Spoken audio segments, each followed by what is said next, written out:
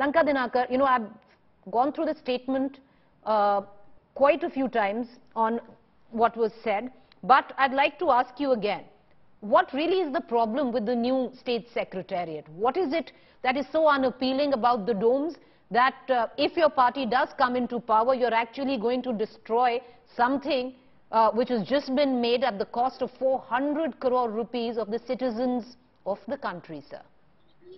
Yeah, I'm condemning strongly the allegation which you made that demolishing the newly constructing secretariat is the way in which you are speaking. It is not the intention of the BJP and Bandi Sanjay ji. Bandi Sanjay ji very categorically expressed his view that Mr. Lanka Dinakar, if you give me the opportunity, I will quote verbatim without, like you said, that I'm trying to insinuate stuff. But I will, sir, if you allow me, I will quote verbatim and tell me what you make of it, right? And I'm not adding anything. My quote begins, if we are voted to power, we shall destroy the cultural symbols of the Nizams in Telangana. Including, let me finish, sir, allow me. Including the domes of the newly built secretariat, we shall make changes that reflect the Indian and Telangana culture. Tell me where in the world is one is misreading this. He's clearly said he's going to demolish the domes in the new secretariat. Very clearly he told that which is not resembles the Indian cultures and traditions. The intruders and invaders, whoever their culture is trying to inflict in the newly construction secretariat is going to be altered. It is very clearly mentioned, but the sense you are speaking that demolishing means 400 crores of public exchequer is going to lose. No, we want to safeguard our culture and tradition.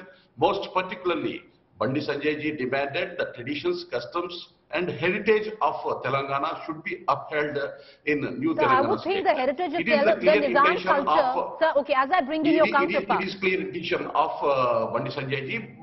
It is not. So the fact is, okay, Mr. Lanka Dinakar, the fact is, if you are going to make changes and you're going to take away the domes, you are going to destroy a lot of the public money which was gone into it. Number one. Number two, if you're telling me that the Nizam culture isn't the cultural context of Telangana, so many would differ. Maybe it's not part of your...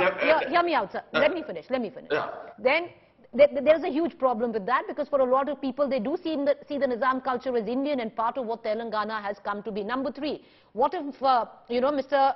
Bandi Sanjay tomorrow wants to take down the Taj Mahal? The Taj Mahal has a dome.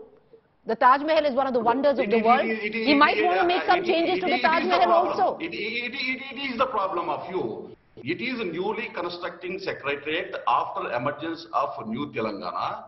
It is the resemblance of Telangana culture, tradition, if we demand. If you make the things to connect others, it is not at all good practice. It is very clear. So the problem is with the domes. Tell me what is the problem with them. You may not accept the culture of Telangana or Bharat. It is in our blood. As far as Nizam is concerned, okay. Under the higher legs of the Nizam, the deal is it's nothing to do with me. People have suffered. People let you want to again Nizam like governance. Sorry. Would you like to Nizam governance again? Like that kind of governance, would you like? What is the correlation of having the Nizams back, or are we going to go back? Do you want the Mughal rule again? Why should we have the Taj Mahal? Sir, that's okay. Sir, this argument doesn't go. Rahula Sridhar, okay. Don't compare with uncomparables. Sir, you are comparing the incomparable. How am I comparing the incomparable? Okay, it's the same thing. It's the same thing in the context of it. Sir, okay, let our viewers decide. But Mr. Reddy, the fact is, you've spent 400 crores on this. Tell us, what is the inspiration of these domes? First of all, money is a separate aspect altogether. Of course, it matters. It's the citizens' money. Yeah, of course. But this shows the cruel mindset and the standard of the individual as well their party. First of all, I strongly condemn these statements. They are foolish, third-rated, and derogatory in nature. It doesn't reflect the Indian culture. Demolishing, domes, blasting the structures is not Indian culture at all. And these guys say they represent Indian culture. Is it Bandi Sanjay's statement or BJP's national policy as you was rightly questioning, wherever there is a dome on the Red Fort, there is a dome on the Supreme Court building, there is a dome on Gujarat Assembly, there is a dome on Karnataka Assembly. So is BJP taken a national policy that wherever there is a dome, it reflects either Nizam or any other dynastic culture, so they wanted to demolish this? Actually, this fellow is a tool. The handler is in Delhi.